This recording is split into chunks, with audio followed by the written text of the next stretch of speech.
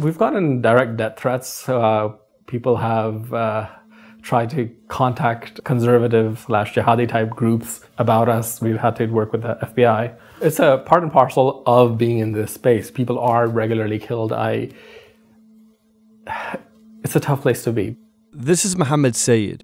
Along with Sarah Hayder, he co-founded the Ex-Muslims of North America, an organization for former Muslims. It's taken many months to get in the same room as them, and I'm beginning to understand why. So I don't know if you've heard of Abhijit Roy. He was a Bangladeshi blogger. He was brutally killed in Bangladesh. I was talking to him a few months before they came at him with meat cleavers and killed him. I finally met with Mohammed and Sarah on the same day as the Ex-Muslims' first public event on a Colorado campus. While there, I was a little nervous. What if it turned into some kind of anti-Muslim rally? But more importantly, what if there was an attempt to shut it down? My name is Ayman Ismail.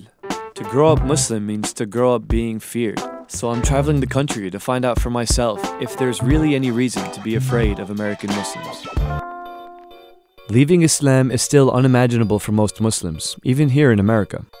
Worried for the safety and freedom of people like them, Mohammed and Sarah created a network to support former believers. Even among progressive Muslims, they are harshly criticized. I have to admit, I was one of those Muslims. I first heard about the Ex-Muslims through a Twitter hashtag that collected images of people sharing horror stories about their experiences within Islam. It quickly spread through the right-wing internet. Ex-Muslims were held up as the first honest representation of what really happens inside the homes of your Muslim neighbors. Muslims, they don't know what freedom is. I hated that. But that's not fair to ex-Muslims. It's already nearly impossible and sometimes dangerous for them to talk about their experiences. I found that out firsthand when I tried to meet with them. I think we were supposed to meet in Toronto like last month. Yeah, there was an email that was just sent to the liaison between us and the student group. We talked to the police and we decided that we're going to cancel the event. No more detail, no more nothing. The tour itself is called Normalizing Dissent, and when you're normalizing something, you should expect some pushback. After lengthy back and forths about their security and privacy concerns, they agreed to let us film their first ever on-campus event. Police checked bags at the door for security. They had a backup venue in case they were disinvited. Again. I immediately realized I was wrong to be worried about the event. It was eye-opening and civil for almost the entire time. This topic today, modesty, Islam, and feminism, is kind of a hot topic. You guys probably notice if you've seen the hijab, especially, as something that's very central to the debate about Islam.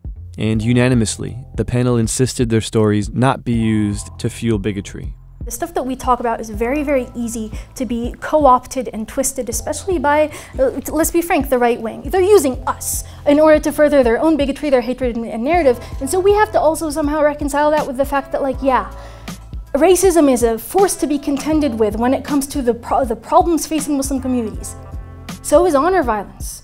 In too many Muslim countries, apostasy is a crime. And in America, it comes with its own risks. For their own safety, Sarah and Mohammed limit their one-on-one interactions.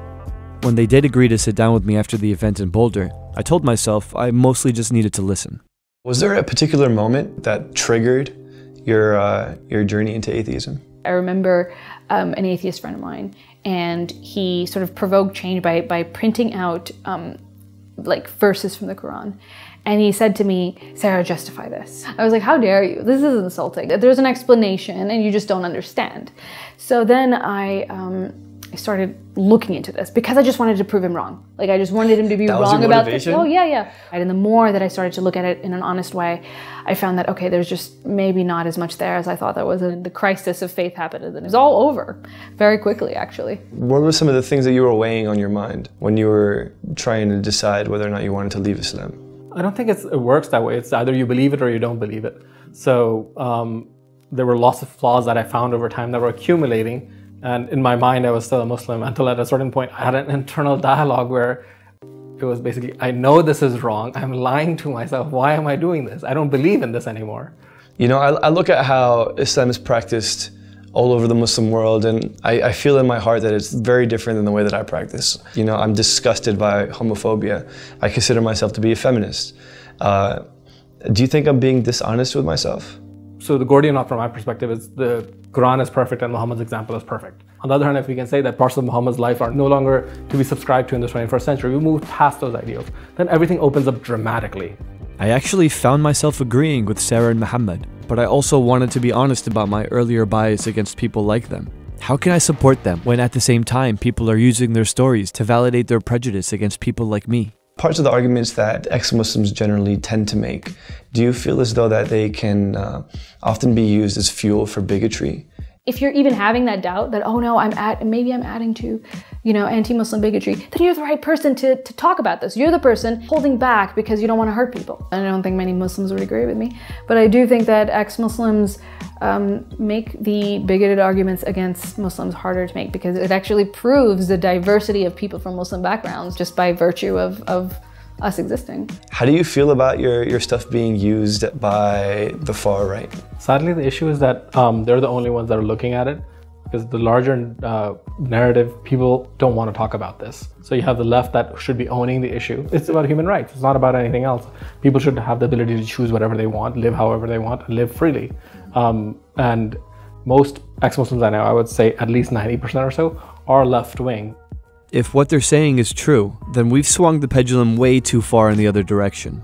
We avoid any criticism of Islam for fear of propping up bigots. By being a vocal progressive Muslim myself, do I provide a convenient cover for liberals to ignore extremists? To the extent that people who are humanitarians but also Muslim deny that religion has a role, they are an obstacle. You have to be able to point out the problem. You have to be able to say, well, it's religious groups and organizations that are the first to present an opposition to human rights concerns, and that is a problem. There are a growing number of reformist Muslims and progressive Muslims, liberal Muslims, I don't know what they label themselves, who are willing to be more honest about perhaps in the ways in which religion may have contributed to the problem, and that is helpful. That is, I think that's something I can get behind, and if I don't agree entirely, at least it's just, I think it's moving in the right direction. I don't agree with everything that the ex-Muslims say, but at the very least, we need to allow Muslims and people who have doubts about Islam to question it. Helping them speak out about what led them away from Islam and actually taking it seriously can improve our faith. I stuck by Islam because I found clarity through confronting my own issues with how it was practiced. Not everyone will. There's this idea that if you leave Islam, you're just no longer moral.